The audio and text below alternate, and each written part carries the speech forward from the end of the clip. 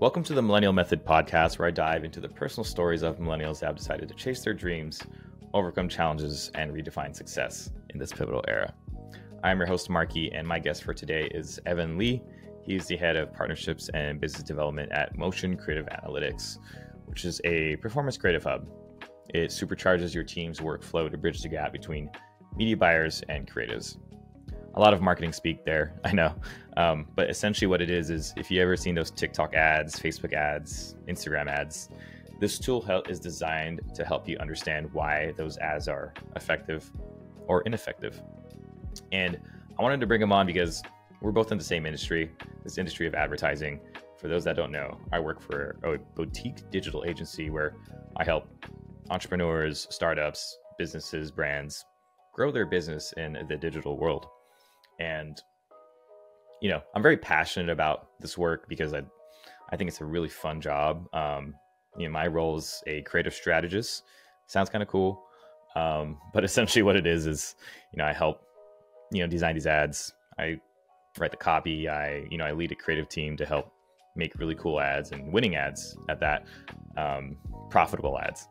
And so me and Evan talk about this role, and, I see this as a potential career path for a lot of creative people and analytical people, but I know I have a creative audience, so I want to talk to you guys, especially for the video editors out there. I think there's a lot of potential here for big business to, really go out of your comfort zone and test your editing chops to create really cool ads for brands. I know a lot of people out there are more traditionally trained on the video side, and if you ever wanted to explore marketing a little bit, this creative strategist role I think would be a nice role for you. Even designers are copywriters, and we go really deep into this role, so I think you'll learn a lot if you're interested in that kind of thing. And then we also just talk about life and the tendencies of creative people. Even for myself, creative people we just love to dabble. That's just the nature of who we are. Could be a problem, sometimes could be a problem, but Evan gives really sound advice on how to navigate around that. And so this was a very special episode to me, just because it talks about the daily work that I do. And Evan, I really appreciate you for hopping on and doing this. And so hope you guys enjoy. And so without further ado, here's Evan Lee. Evan, my guy. What's up, my brother? I'm excited to be here, man. Thanks for having me. I'm so excited you got the pod off the ground. It's killing it. I'm excited to be here, man.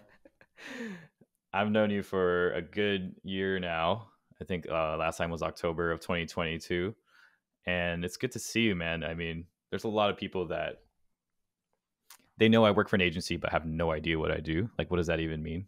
Right. And it's like, I'm in this world of advertising, and, you're also in this little small world. And just so many of my friends are just curious, and I think we'll be able to shed light in our industry. But I think what I'd like to start off with just going to say your name, what you do, and what is Motion, the company you work for.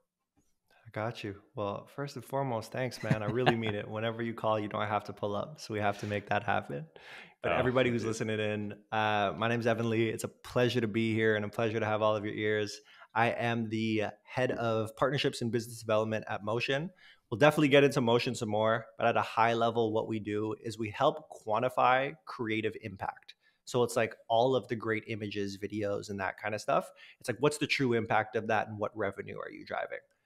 So that's a nutshell of what I do now. But in terms of my background, just to give like the high level summary of what got me to this point, I think the big thing to note is I started my career on the brand marketing side at a Fortune 500 company, so a super large company, which was amazing. You get to see all the process, you get to work in structured environments to do a lot of good learning. But what also isn't so great about those environments is that there's a ton of red tape. So with red tape involved, you don't truly get to see the impact of your work and everything that's going on there. So decided to pack it up and move from such a large company, and I knew I wanted to be in a smaller spot, also being able to quantify some of the effort that I'm able to produce. So where that landed me to, as Market alluded to it, is a marketing agency. So I landed at Shoelace, which is a marketing agency, and had a chance to run ads across a number of different clients, a number of different verticals at all different spend levels, which really allowed me to get into these like paid social platforms and like cut my teeth and understand the algorithms, work with clients, work with creative teams, all of the stuff that I'm sure we'll get into some more.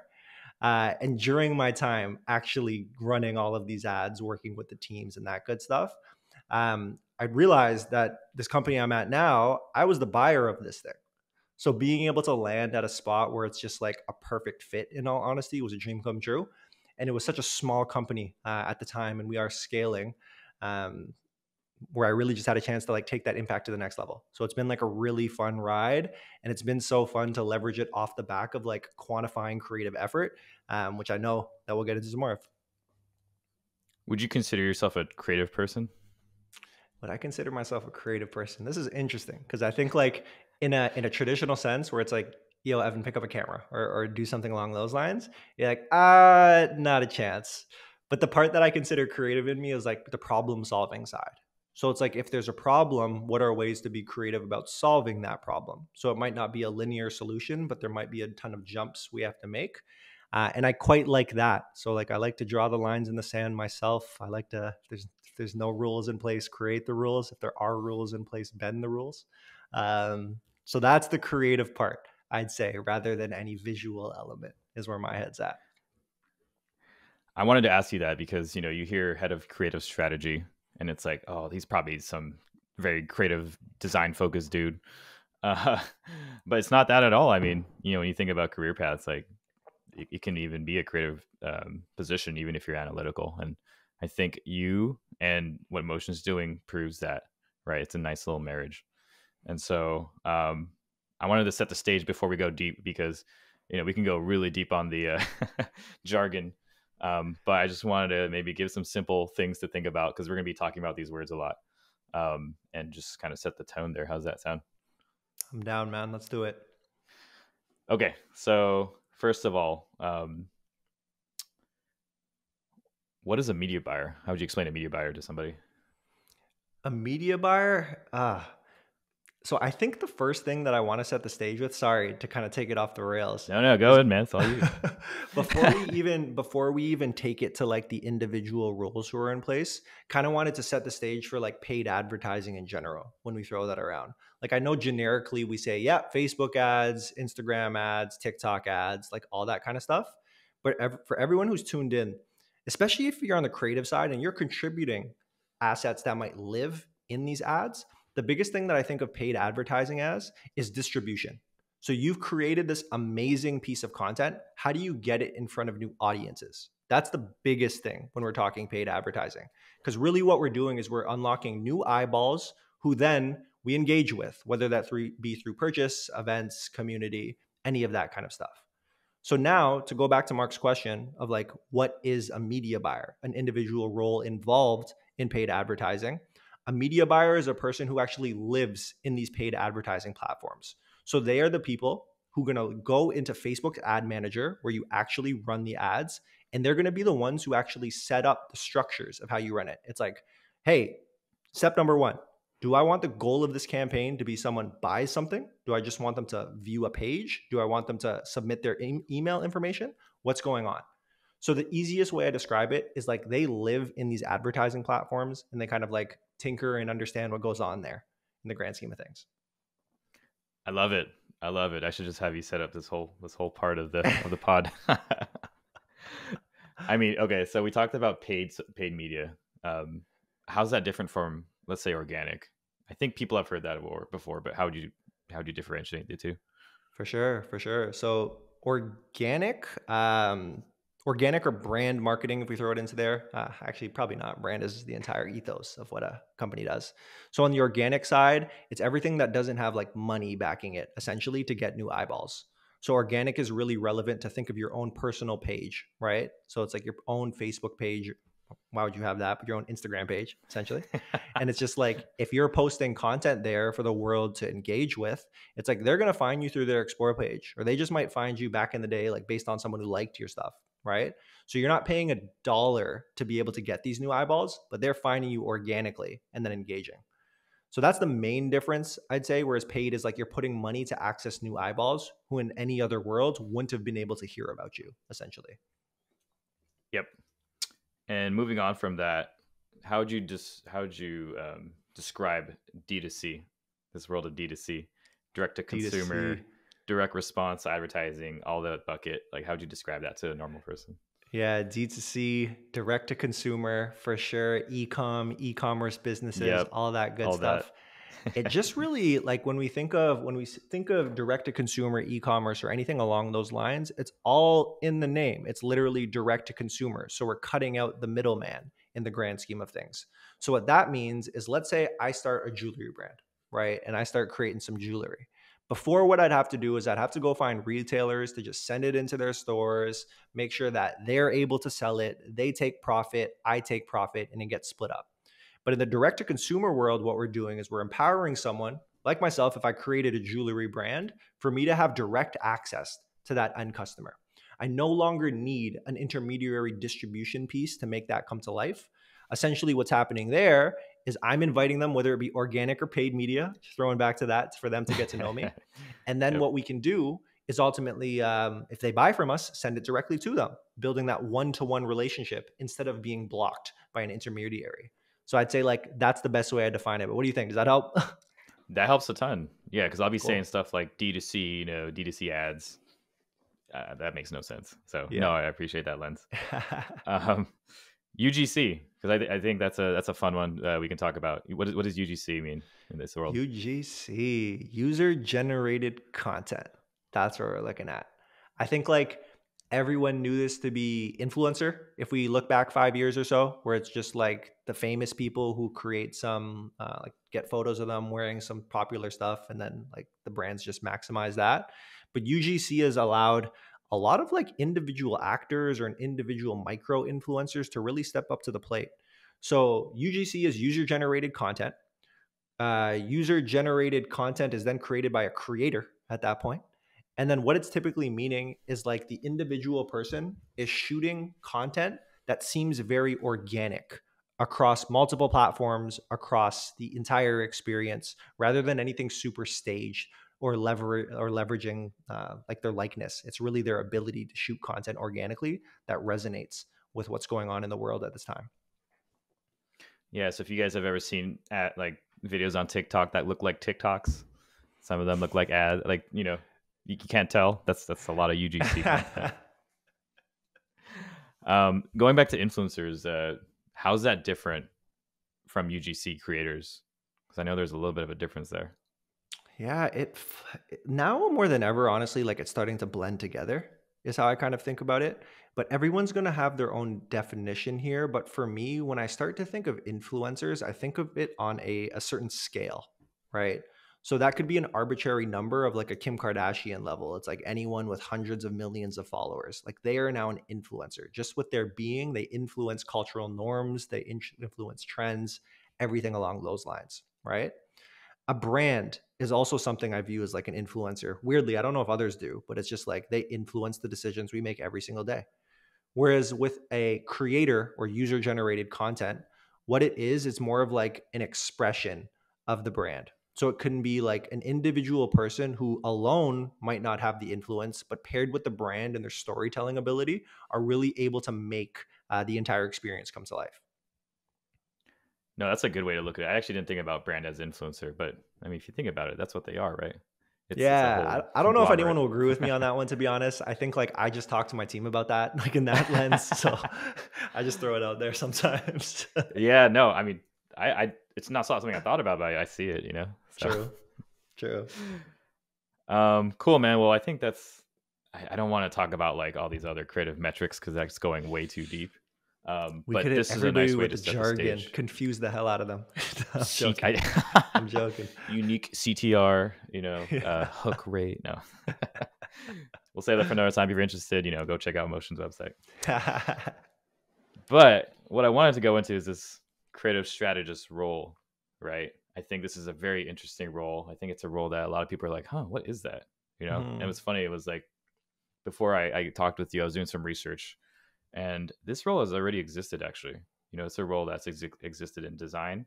It's existed for brands. So when we talk about the creative strategist, we're talking about this in terms of the advertising side. Specifically in the paid social world. So when we think about the creative strategist role through that lens, how do you describe it to someone? What is that role in your mind? Yeah, and I think the best way I can speak to the role is by painting the context of like why the role even exists in the first place. Like we started off the Great. conversation talking about like a media buyer, right? And a media buyer, the reason they exist is because there's advertising for distribution and someone needs to manage that process, right? So when we're thinking about a creative strategist and why that becomes important is now more than ever, the creative asset, so the image, video, carousel, whatever it might be, is the most important lever for success in all of paid advertising at the end of the day, right? But what we also know there is when we think about like creative strategy in general, is that there's multiple people involved. So you know how everybody I'd mentioned like media buyers first and foremost living in these platforms. Really, Yep. these type of people share the trait of being like right-brained and data heavy. Similar to Mark had asked me, like, are you creative? I lean more data and right-brained, in all honesty.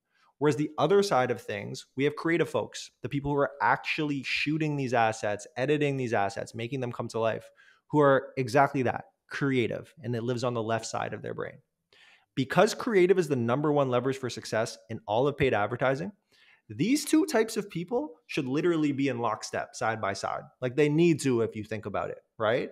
But the nature of when we think about human nature and how people are different, because of how they are and how successful they can be in their individual roles, there's this natural disconnect that's ultimately created. So the question then becomes, how can we easily marry all of the data that is contained within a media buyer's brain with all the creative juices that are in a creative person's brain? So when we're thinking about a creative strategist and what that is, what I really think about it as is like bridging that gap between the two teams. And then from that point, it's outlining and managing the process that allows for that gap to be bridged in the most efficient way. So that's the high level of how I describe what a creative strategist is. No, that's really good. And when you think about the people that are successful in this role, what are they best at? Yeah, I think like in all honesty, like any role, people can have their skews in terms of what they're great at, right? Like some people can be really great at research and understanding the psychology of what's going on within the world, so they know what pain points to go after. Other people can be design heavy, where they start to lean into like, okay, like this is the hook, this is the angle we're leveraging, like this is how we can meet it with a look and feel, for example. But I think like what unifies the best creative strategist is actually managing that process that I just mentioned. So, really, how I view creative strategy is like a set number of activities where if you complete them, you are going to output the best creative possible very consistently. So, just as a high level, everybody, like I know this is going to be a ton of bullets. I think it's around 7 or 8 steps. But Yeah. when we think of the creative strategy process that's being managed here, what you're really doing is step number one is research. And that means you're building out, hey, what are people saying about us in the world? What are our personas? What are the pain points people are experiencing that we help solve? All that good stuff.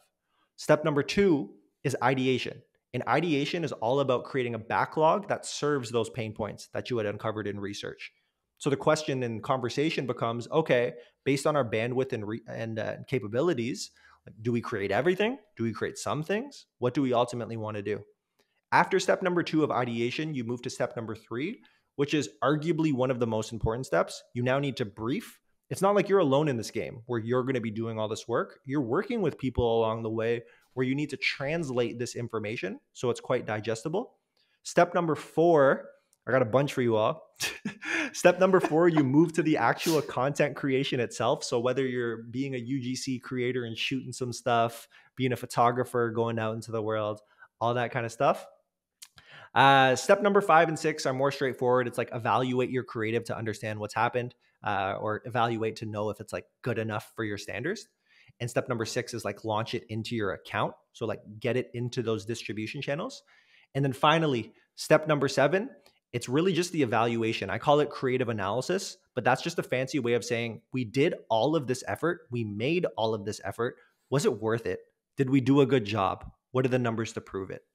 So when to go back to answer the question, like what unifies the greatest creative strategists, it's being able to manage some version of that process in those 7 steps that I mentioned, in a really efficient and a really well like data driven decision making way. is how I think about it. Yeah, and that's where the marriage thing you were talking about too, right? That really helps left and right brain think together. And what I'm really curious about, this is more of a personal question for me. I'm curious on your take. Do you think that creative strategists should learn about media buying? Personal opinion, like I do. The main reason being, and I think like as I'm speaking it through, as a creative strategist, I don't believe you have to learn media buying through and throughout. What I think it is understanding data. So do you have the data chops to be able to read it, analyze it, and make decisions off of it, right? So it's like if you can actually read the data that informs the creative, that's the skill. I don't necessarily think it's like, what audience do I set? What is the type of optimization we're ultimately running? That kind of stuff. It's truly like, oh, this ad isn't getting sales. Why? It's like, oh, people aren't clicking on it. Okay, we need to add a CTA. And like those are the type of inferences you can start to make along the way. So just being able to interpret data and just being a scientist about it. Yeah. The 3 steps that I usually talk about when it comes to like data analysis is like, number 1, there's data, it exists, cool. Number 2, you then have to analyze that data, so it just like makes a little bit more sense. And then once you've analyzed it, number 3, what you're doing is you're moving it and you're making decisions. So it's like, what are the next steps? Who's actioning upon it? What is the output that comes of it? So that's what data analysis breaks down into for me. Until I'm a process driven person. Like I think in buckets, I think in stages. Like this is what I live. Well, I mean, honestly, when we had dinner that one time in San Francisco and you were just kind of blowing my mind, I was like, dude, I got to start thinking like this. You know, I come from a freaking photography background. And so, yeah, anyways. Look up, man, but you started your own business and all that. Come on, man. Don't shoot yourself short on that one. I'm a go-getter, you know. Let's see. You know. But if you want to see more of Evan's face, go check out the YouTube channel, Motion Analytics. I know there's 2 motions. There's like another motion. It's like a brutal SEO. Yeah, good SEO, right? SEO, terrible. But it's motionapp.com, folks. That's what you got to check out. Motionapp.com. I would love to know, like, if you've ever worked with junior teams, right? Because I know you've worked with agencies, brands. For anyone that has like a junior team, maybe a couple junior buyers, you know, what can they do to level up their career as a creative strategist? Yeah. The only reason I pause is because there's so many different like permutations of this. Like if it's junior teams and your team is small, it's one specific thing. If you're a part of a larger team and you're responsible for, say, like an internship program, it's a separate thing. If it's you yourself are junior and everyone is junior around you, then it's a separate thing there. I think for this one, what I'll stick to is like more to what I know, just from like the more recent experiences. It's just being in a situation where it's just like you're a small team and there are junior people. So I think like ultimately what you need to align on is that it's just going to take time. Like there's going to be a lot of effort that's involved to make it come to life. And then it depends like after that, like once you've aligned and you know that's going to happen and you have a smart person in the seat, it's just like, what role are they holding, right? Are they a creative person? Are they creative brained? Are they a media buyer and they lean right? Or are they literally a creative strategist and they sit right in the middle there? And it's like, once you understand, you can start to build the appropriate plan. So when we talk about what like a creative strategist would start to do and like where do we ultimately start the work on that front, I think a big place is just like the data, like kind of going back there. So if I'm working with a creative strategist, what I'll think through is, hey, not what do we go create tomorrow or what the heck should you have a UGC creator go make. I'll just start them on certain steps of the flywheel. So if I'm like, okay, I need to understand my pain points a little bit better for this brand, or it's like I need to start building personas, which means like understanding competitors and all that work, I'll just give them a template. Dara has a great one. Shout out to Dara. And it's just like, go fill this out. Go fill this out. Like, go scan the web, go look at our competitors, go look at ads library for different look and feels, go look at our reviews, go look at tag posts and build that out. It's a really good stepping stone to give someone the idea of the brain that they're getting into when they work for the specific brand. That's the first thing. And then those are data points in themselves of informing like what are the pain points we want to solve.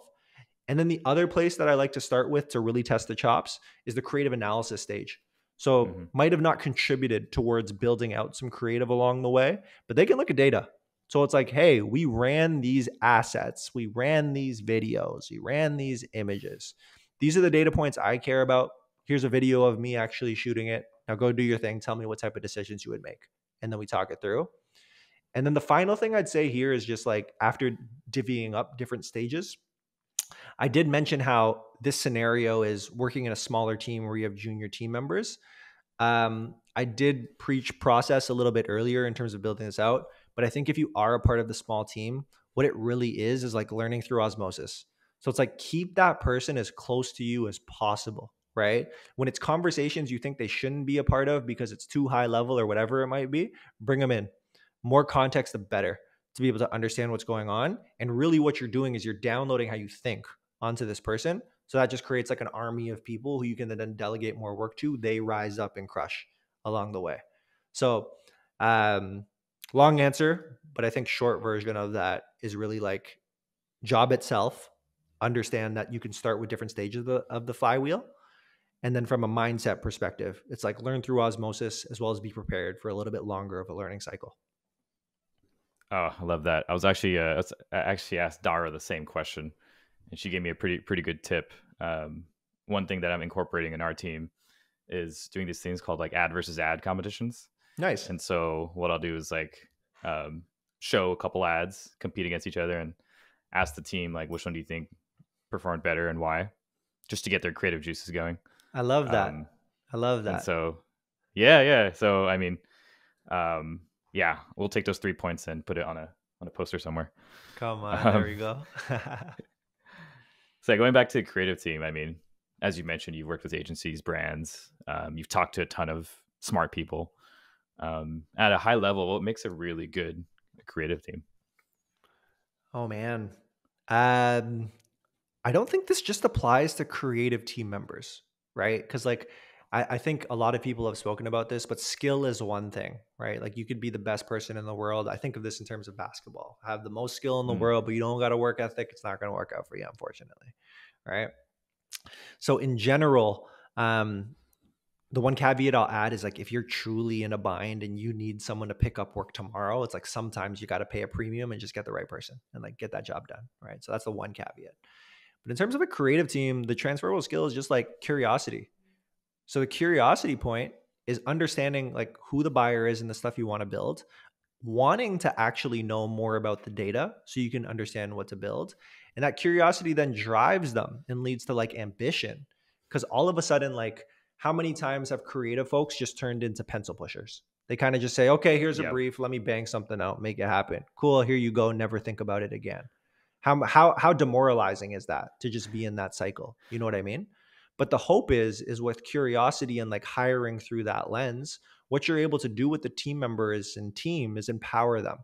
So what that means is actually being able to say, all right, team, we're in a spot where the assets you created, we can actually see performance against them now. And guess what, Judy, you have made the best creative this week. You generated the most money for this client. It's absolutely crushing it. Imagine how Judy feels. You know, it's like pumped up. It's like, what the heck? We make money around here? This is great. And then the other team members want to strive for that. And the coolest thing is when you move it up the ladder, essentially what we're now doing is we're giving the creative team a voice.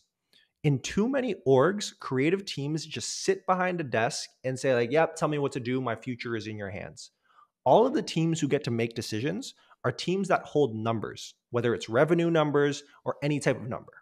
So what we're doing in this case is we're able to, and I know this started as a team question, but we're able to empower these teams to actually put numbers beside their work so they can have a bigger seat at the table to determine the overall strategy of a company and no longer just be a pencil pusher.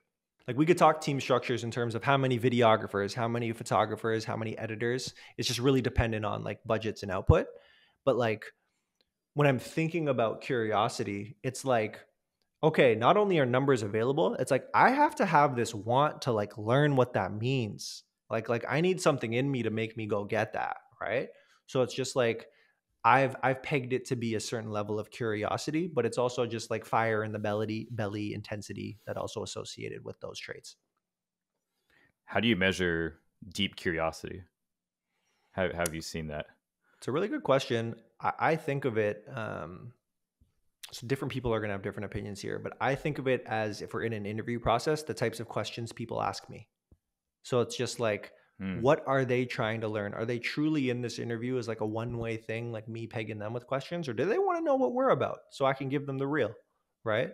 So when that piece of curiosity starts to come out, that's incredible. And then what I try to pair that with is, during the actual like interview process itself, whether it be assignment or just questions I have, it's like, do they have this intensity about them, or this fire in the belly that just like showcases they want to go? Because when you can pair them together, it's pretty great. But I'm pretty sure like what I look for are the types of questions that someone's asking, and then based on my responses, how they articulate it back to me, or how they're actually making decisions off of that information. So it's like, Evan, how do you currently manage the team? And I might say something along the lines, especially early on. It's like, ooh, it's like a lot of like team building together. So what that means is, like, I don't have the most time. Like, we're pretty strapped in bandwidth. So what that means is we want people to rise up to the occasion and like really grab this by the horns. And that person might be like, okay, sweet. So I can create this process. I can do this thing. I can make this come to life. And like, that's the energy. That's the energy I want to be able to around. Going back to the whole, left brain, right brain thing, have you seen someone's career? I know this could be an example, or you can just kind of talk about it. But have you seen like a creative person who learned about the analytical side just level the hell up? You know what I mean? They just got so good at what they do. Entirely. See it pretty frequently. And there's like Yeah. two sides of the story here, which are so cool. So like, from an example standpoint, like Savannah Sanchez's team is so impressive. Like, they were all previously just creators. Now all of a sudden, like, they're diving into the data and making decisions. It's like, damn, that's so cool, you know? But I think like the biggest piece for me of what I find the coolest and honestly most rewarding and fulfilling is like the aspiration for creative folks. So what I mean Mm. there is, like, the creative path is I won't say daunting, but it can be like kind of capped in some worlds. Like, you might be a designer, a senior designer, and like, I don't know, design manager if you want to go that route, or whatever it might be. And a lot of the times you're like, do I really want to do this for the rest of my life? Do I really want to be like a pencil pusher and like kind of figure this stuff out this way? But we've had instances where it's just like, and it was, again, super rewarding. We published an ebook called Becoming a Creative Strategist. And we had someone, one of our clients, reach out to us who was on the creative team. And it was like, felt stagnant in my career, wasn't too sure of what the next move is going to look like. And this has given me purpose and a path of what we can start to go after. And it's like, not only are you telling us that we can make and be creative and do the things that we want to do, but we can put numbers beside our work to make sure that we're valued in the same way a lot of these other teams are.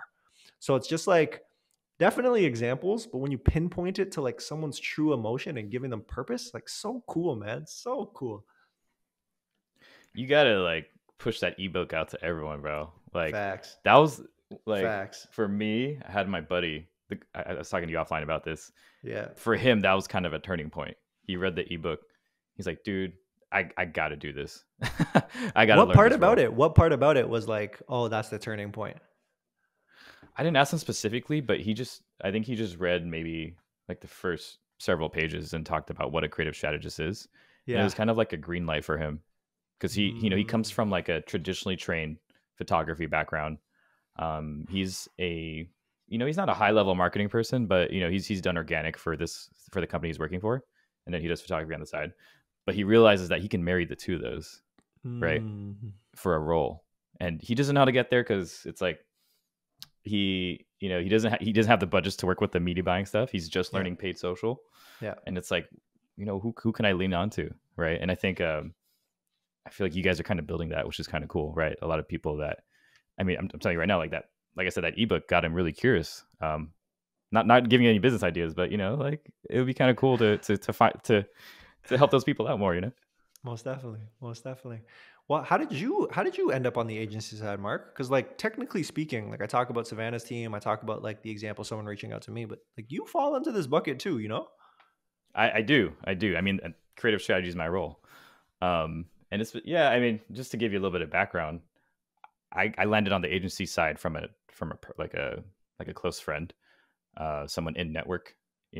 I just liked posting on Instagram. Great storyteller there. post my photography. There was a golden age of Instagram where people grew and were shooting like places where they traveled and stuff. Yep. Some guy was like, "Hey, I like the way you write your captions on Instagram. You want to join an agency?" And I was like, "What?" At the time, I was working at like a recycling company, had no idea what I wanted to do, and yeah, I thank that guy every day. He kind of changed my life, and that I learned Facebook ads through him, lead gen, and the rest was history. And then I just started to learn. I found Dara's YouTube videos, found you, and now we're here. That's incredible, man. That's incredible. There's something about putting yourself out there. That's the common thread though, right? Because it's just like you had Yeah. started just by posting what you have going on, which landed this opportunity in your lap. And then from there, you had like the go-getter fire in the belly piece, like to actually go and research of how to get better at these things. So I think like when we're thinking about people, you had asked me the question is like, what have you seen anyone do this? And then the next question from me for you is like, well, how do people do this? And like that's the blueprint, man. Like put yourself out there. Like if it's in your world, master your domain first. Like get busy and like post everything that you have. And then you have a portfolio that you can start reaching out to people with, or hopefully someone lands in your lap. But there's some stuff people can do. I'm curious to know, since you're starting to hire now, like, what do you think about personal brands? Do you think that helps out a lot in a career? Yeah, it's never negative. It's never ever negative. Like personal brand gives you the power to start to dictate like where you would want to work, right? And gets like instead of you putting in all the effort to write applications, get out there, that kind of stuff, just like people come to you. And it's just like, hey, like see you posting about this, you're the expert in the space, like awesome. Let's talk. Let's have a conversation. So I literally think it never hurts the candidate. I tend to be that type of person, by the way. I consider myself kind of a Renaissance man, just kind of doing a lot. Come But I on, got a there we really go. good piece of advice. Yeah. I got a really good piece of advice from Michelle, Type Dream, tech startup founder, and she was like, "You should always be learning know how to do new things. The problem now is, or not even the problem, but the solution is, you got to make sure you do that thing for a long time before you quit, right? Hmm. Because if you're gonna do something for like 2 weeks, like that means nothing, right? Do it for like a month or two, and then you kind of like reflect. It's kind of like a Yeah, creative test, right? You can't for run it sure. for a few days. And it's also uh, like make it bite sized because sometimes people try to yeah, do too much and it's overwhelming and you feel defeated, right? But it's like how can we like literally make it so it's so simple we could do it every day. Like for me, meditation was a thing that I put off for yeah. a long time, and I'm just like, man, I can't sit here for 10 minutes. You tell me crazy to figure this stuff out. But I made it simple. Like I started with literally 2 minutes, 2 minutes every day, and now I'm back up to 10. And like that's how I get my day started every single time. Stuff like that. And I know like the CEO of Manulife, he always used to say, learn one new thing every day. Because by the time the year passes, you've learned 365 new things and someone That's good else hasn't advice. learned anything, right? So it's just like bite sized, make it easy. I love that. Um, I could talk about this all day. I think wellness is so important in our industry. Just Yeah, not man. being hard on yourself, right? And that could, I think that could be a separate conversation, because when I came back from this, I came back from this little like agency thing. There's this guy named I think Daniel Octon, who also owns an agency, and that out of all the things he put on his slide for the presentation, the one that stuck out to me was just his mental health. Right? Is take a vacation if you need to. Have a business that works for you, not against you. And yeah, I mean, don't work for the sake of work. Especially in this industry where, especially as a creative strategist, where you're using your brain fully. Like, man, that is right. I'm sure you know what I'm talking about. Of course. Of course. Yeah. Yeah. I think again, the mental health thing is something that like I'm super passionate about, and like understanding the way your own brain works to also be able to come up with these decisions.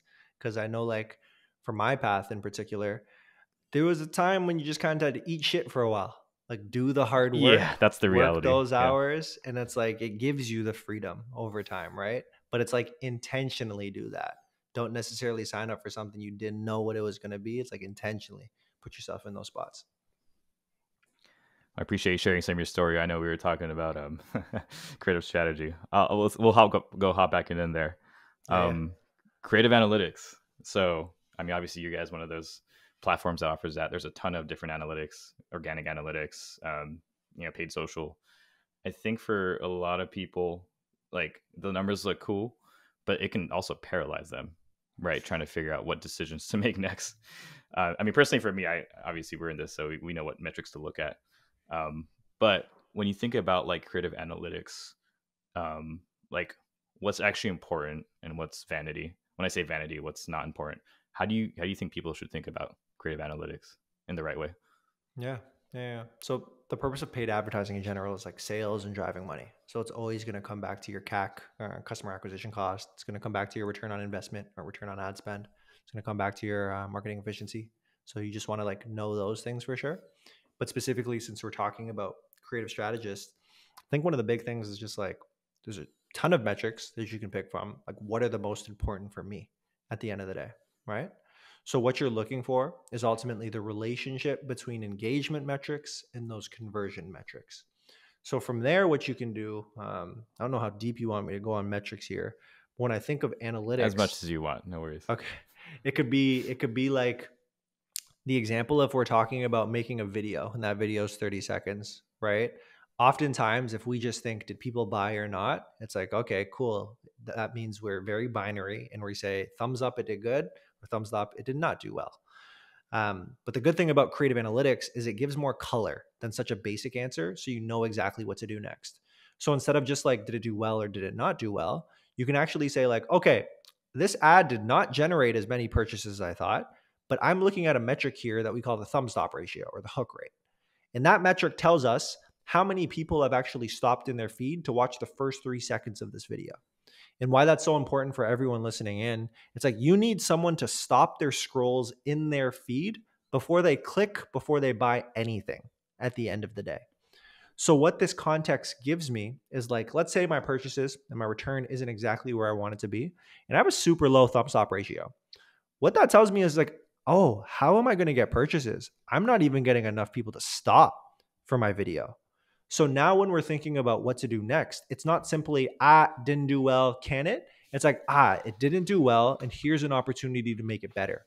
All we're going to do is swap out what we're using for those first 3 seconds so we give it a better shot to get more people involved and hopefully push people down the funnel to purchase. So that's like an example of how this story like compounds and ultimately gives more color into the grand scheme of things. Is there a place where people can, if they wanted to dive into creative metrics, is there something that you guys have that you can share? We have a metric glossary. It's like the most important stuff you need to know. Not everything, but just like the simplified stuff. I don't know if we have show notes or anything, but I can send that over. There will be show notes on Spotify. Yeah, yeah. Right, If cool. It's free, then that'd be cool. If not, and they got to do something, yeah, let me know too. No, it's all free. It's just like a spreadsheet people can access. I mean, yeah, there's some data people in here that would probably love that. Cool. Awesome. Where do you think creative analytics will look like in a couple of years?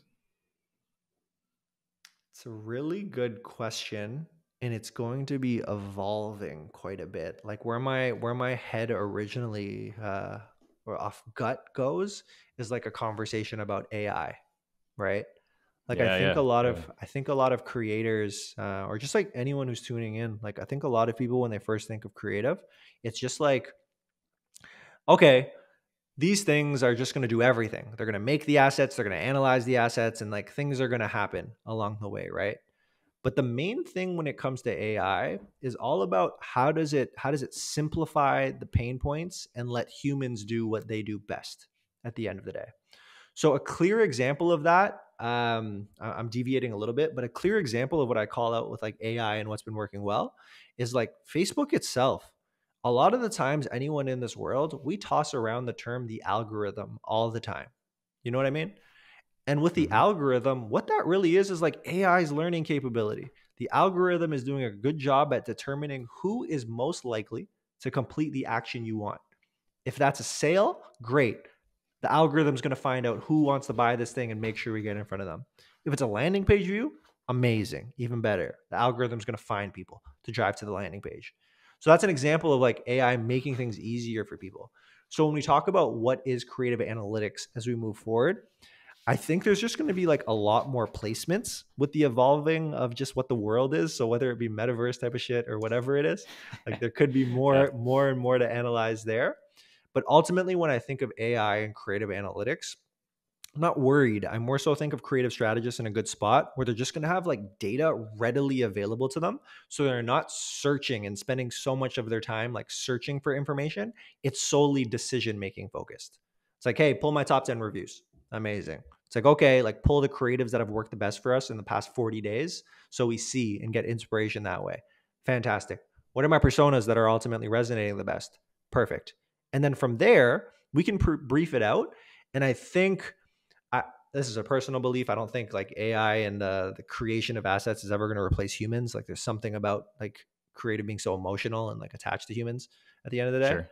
And I think what's ultimately going to happen there is that the analytics being easier to access will therefore make more intelligent briefs, and those briefs will be able to produce faster, where creative people can then like action upon it a lot easier. They might have tools available to them that like allows that to be like a quicker create or a better create, but not replacing the people along the way. So that's like kind of how I think about things. That's it. No, man, I think AI is extremely important to think about, especially your industry, my industry. Like, and I Most feel definitely. like AI is kind of in the middle for marketers. Like, they like it or they don't. I met a guy that's creating a video platform where you can create video ads using prompts. It's pretty crazy. He's That's actually a good cool. friend of mine. And so I think about that too. And it's like, does it replace creative work or does it enable? Right. And it sounds like you're on the enable side. 100%. 100%. I want to talk about career a little bit. I know we talked a lot creative analytics, but let's talk about career and being a millennial because this is a Millennial Method podcast. So, I mean, you're a millennial, man. 30s, right? You're in your Yeah, man. 30s. Yeah, yeah. How does it feel to be 30 in your 30s? Feels great. I've never really feared age. I kind of just like view it as would I trade my life now for what it was 10 years ago or anything along those lines? And so far, like I have the answer hasn't been yes by any means. So in that sense, it feels really great. Um, in other senses, it's just like kind of like cool to make it to past 30. It's just like a lot of people, I won't say a lot, but like people aren't always provided the opportunity to. So it's just like grateful to be here type of thing. But yeah, man, overall feels good. Feels good. Did you imagine that you'd be in this spot, this career?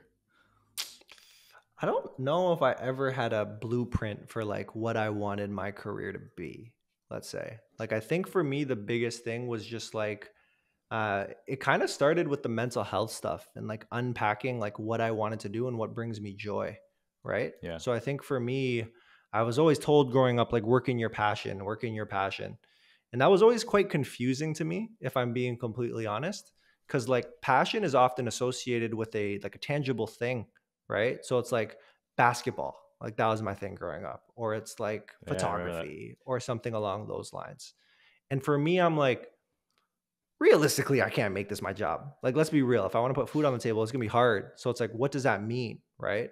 So I got to the place of like when I started mapping what my career meant, it wasn't like this level, this job, this place by any means. It came down to like what made me happy. I really view passion as like an emotional response of an action that you do. So it's just like what gives me the most joy? Oh, solving hard problems, I get a lot of fulfillment from putting numbers on the board, making an impact that's actually tangible to a business. I get a lot of fulfillment through. So for me, what it was just optimizing my career for more situations like that. And the cool thing is it gave me a lot of freedom. Like I know a lot of people who felt like handcuffed to saying, I need to work for this type of company. I need to work for Apple or whatever it might be. Whereas for me, I kind of just looked in the mirror and like, I can kind of do this anywhere, in all honesty. So as long as I do a good job, hopefully things come. But as long as I'm doing those things, I'll be fulfilled ultimately. So that's kind of how I viewed my path. And I think just by doing good work, I've been lucky a lot of the times to land in the spots I have. I think you're totally right about the passion thing. It's kind of a confusing like thing to tell someone, right? Because you can be passionate about what like video games, like Counter Strike or something, right? Yeah. Is that going to make you money? Um, Yeah. I love what you said about the first principles, though. Like, what do you actually enjoy? I like enjoying hard problems, right? Or solving hard problems. I think that Yeah. that's something that people should think about more than trying to follow their passions. Yeah. And then it's like, what's the emotional response? Because then like you truly know if it's really like something you enjoy, if you just have like Yeah. an overwhelming sense of like fulfillment at that point, right? Like when I look at basketball earlier in my life, like basketball I always said was something I was passionate about. But really what it was like the camaraderie. Like I miss being a Mm. part of a team. I miss being around my guys, right? And like it wasn't the actual sport playing it there. Like it was really working towards a common group, common goal with like a close knit group of guys at that point. So it's like as soon as I realized that, I kind of felt super empowered for what career could mean for me, and like unpacking it that way. What was your childhood dream growing up? Was it basketball? Yeah, 100%, 100%. I thought I was going to the league, like for sure. I was like, I'm making But it. no, I I'm think making it. yeah. Oh man, I mean, what do you think that says about you? Just having that dream, That's a really good just hanging out question. with I your don't know. boys. Yeah, Yeah. I think it's just like a kid growing up, like who plays sports. Like it's just something to attach yourself to, and like that's the best league in the world. So it's just like an easy thing to kind of point to. And sports is always good. Like it teaches you a lot of lessons around discipline, like showcases competitiveness if you have that in you, and just like forming relationships with people and how to operate in a high performing environment. So I wouldn't have worded it that way as a kid, but now looking back, I'm like, damn, I learned a lot of lessons. I learned a lot of lessons. It was very helpful. Right. It's kind of like it says something about you because when you're a kid, that's what you think you like, and then when you get older, you could kind of phrase it how you see it when you look back. Yeah, but I think there's also like the defining moments, right? Because like basketball for me, as much as it was like a tool to allow me to learn new things, like whatever it might be, I think it's also just shaped so much of who I am, right? The way I talk is a Yeah. part of it. Who my friends are, the things that I like. Like, of course, there's a natural alignment, but it also like shapes into who you are as a person, which is the same thing with career, right? Like, as much as like we own it, the situations around us are also going to shape us into the humans we are. So it's like having to be aware of both sides. A little bit of a tangent again, but it's like if you purely operate of joy and like you're in a scenario, you might be around people who are quite toxic, even though you're self fulfilled. It's just like shaping you into a person. So it's like, that's why it's so challenging nowadays, right? Like you could tick one box, Yeah. but there's a million other ones to also figure out. This reminds me of when we had our dinner in San Francisco. The little end of it, just having these talks, man. I love it. I love your Yeah, man. perspective, man, on life. Yeah, I don't know. I don't know if I have the best perspectives, but it's worked for me. It's worked for me. Like it's, I don't know. Stuff like Hey, this well, I is so looked up to personal, you, man. you know? Yeah, no, I appreciate that perspective, and for the people, and we know this because we're in marketing, but we're always just trying to figure it out, especially in our industry. Facts. Attribution, like all this other stuff. We're all just literally just trying to figure it out, and Yeah. so I'd love to know, like, for the people that are kind of lost in their life, any advice for them? Any other advice for people that are feeling lost? Yeah. It's the first thing is like it's tough. I've been there. It sucks. Like it's a dark cloud. Like I'm with you. I'm with you. You'll see the light soon. Like that's the first thing. But I think like beyond that, as a to do tomorrow, I'm a big fan of like energy audits at the end of the day. It's like when Yeah, you're yeah, doing tasks, it's outlining, did this give me energy? Is it neutral? Did it take energy? Like am I drained? Right. So when you're going through the tasks related to your job, your life, whatever it might mean, like audit the crap out of that. Because at the end of the day, you might see certain things are giving you that joy and everything else isn't. It's like that's what I have to lean in. And then what you do is unpack what about that is giving you joy. The same way that Mark and I discussed, like, okay, like what are we actually doing? And what is the fulfillment level that I'm feeling there?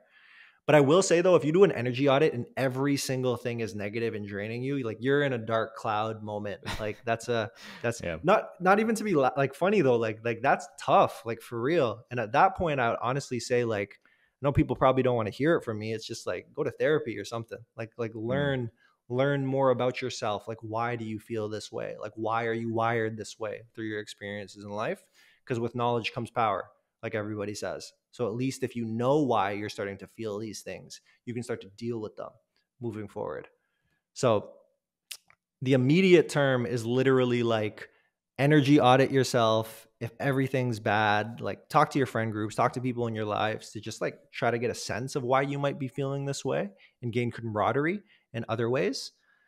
And then once you're in a spot, or if it's like you don't want to do any of that woohoo stuff, Yeah. all I'd say is just try new things, right? I think Mark talked about it earlier. It's important to continue to try new things. It's important to learn new things. It's like if you have the energy and you feel motivated, because again, that dark cloud's powerful. I get it. So if you do have the energy and power, like just start with one new thing a day. And when we're thinking about like creative strategy in our worlds, what I'd say is a really easy step is what Mark said. Like I like what Dara told him. Like go to Facebook ad library, check that thing out, and like formulate an opinion around an ad. And then you know who you can message? You can message me and Mark. You can be like, hey guys, like I was listening to this thing. Like I think this, and this about the ad. Like, what do you guys think? And then we're starting to learn, right? You build up the confidence and you continue to go through. So I don't know if it's the best advice in the world, in all honesty, but like that's where my head goes. That's where my head goes. I think it's a great way to close, man. I think the energy audit, I remember when we had our San Francisco dinner, that's the one thing I took away. And I actually did the audit like a month later. I was like, what the hell am I trying to, what's giving me energy? Right. And here we are, man. Like it's pretty crazy. I appreciate you sharing that, really. And, most definitely. So Evan's what happened right. Like, when you audited it? What happened? Like, was it everything was like kind of brutal? Was it some things you loved, other things you didn't? Yeah, I don't know if it's just me as a person, but I'm like 90% happy with my life right now. And so fantastic. Yeah. I mean, the problem is now is like maybe I'm too happy in too many things. Like my happiness is like a pie that's cut in like 6 or 7 ways. And honestly, this is a great point that you bring up because creative people, man, they love doing all kinds of things. It's kind of a problem we have, right? We love to dabble, like photo, video, drawing, like dancing. People that are inherently creative know what I'm talking about. And I think it's something that we just got to deal with as human beings. But 100%, especially when you're a creative person, it's so easy to get pulled one way or the other. Like business is easier because like what I usually say is like, okay, like based on your goals, like in life, like what type of life do you want to live? Are you going to optimize for dollars? Is it a balance between things? Like kind of go that route. But through another lens, it's a little bit more challenging. Like I'd say it still comes down to what do you want to do and what gives you freedom, but I don't know. Different strokes for different folks. Evan, always a great time. I really appreciate your time, and I know you've been a busy person, but honestly, these catch-ups to me are like I tell people all the time. I have this guy that I work with. He's kind of like my homie, right? Like he's just one of the homies, even though he's from Canada. He's a Canadian homie. Nah, man, I really appreciate you hopping on. Most definitely, man. No, it's likewise. It's only love. It's only love. I'm so happy I got to be on your show, man. You're big time now. I'm excited. I'm excited to be here. I ain't no Tim Ferriss yet. We'll get there. We'll soon, see. soon. Everybody tuning in. You're early. Oh man, where can people find you? Anywhere you'd like. No, I'm joking. Just if you're interested in following and learning more about creative strategy, like hit me on Twitter. It's EvMK Lee. Hit me on LinkedIn. I'm posting all the time there, more frequently than Twitter, in all honesty. And beyond that, if you want to learn more about motion and creative strategy in general, check out our website, motionapp.com. We have a lot of downloadable content that you can check out that I'm hoping adds a ton of value. And it will. So yeah, awesome. All right, brother. Well, it's good seeing you, man. Catch you later. Appreciate you, Mark. Hey, thanks for listening. If you enjoyed this episode, make sure you subscribe to Spotify or Apple. That's where we host this podcast. And I really appreciate you listening. It truly means the world. And I wish you a happy and healthy, wealthy life. I'll see you at the next one. Cheers.